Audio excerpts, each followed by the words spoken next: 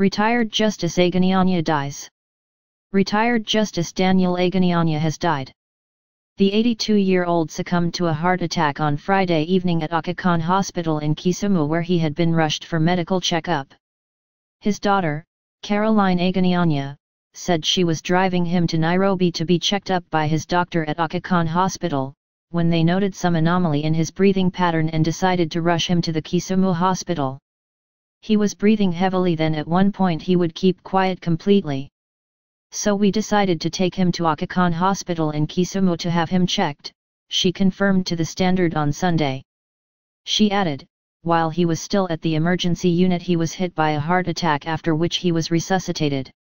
When he was being taken to ICU he was hit by a second heart attack, and that is how we lost him. Caroline noted that he had not been taken ill, but were only treating some blood clots occasioned by old age. Mzee has been healthy, and he has not been suffering from any kind of ailment as of late, apart from some blood clots that were under control, she said. Aganyanya hailed from Chepchulu in Hamisai constituency, Vihiga County, and area member of Parliament Charles Gimos noted the region had lost a rare gem. Aganyanya is among the few intellectuals and great men that Tiraki land has ever produced, and we have been very proud of him even in his retirement. He was graceful, a man of very few words, but enormous actions. We thank him for his contribution to the history of this land, Dr. Gimos said. Amini National Congress Party leader Musalia Mudavadi noted he was an iconic judge but unassuming and passionate about justice being done. He would never let physical disability get in his way or milk it for sympathy and exploit it for personal advancement on the bench.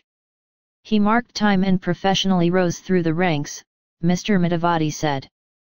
In 2014, Aganyanya released a book titled The Judicial Purge of 2003 that never was, in which he alleged that he was targeted for removal from the bench in the infamous 2003 Ringara judicial radical surgery, due to his physical disability. In a hard-hitting evaluation of his former working station through the book, Aganyanya revealed the rot in judiciary, claiming that justice was compromised through corruption in the corridors of justice. He poured cold water on judicial system, saying his colleagues plotted his ouster after he openly talked about corruption within judiciary at a function in Eldoret.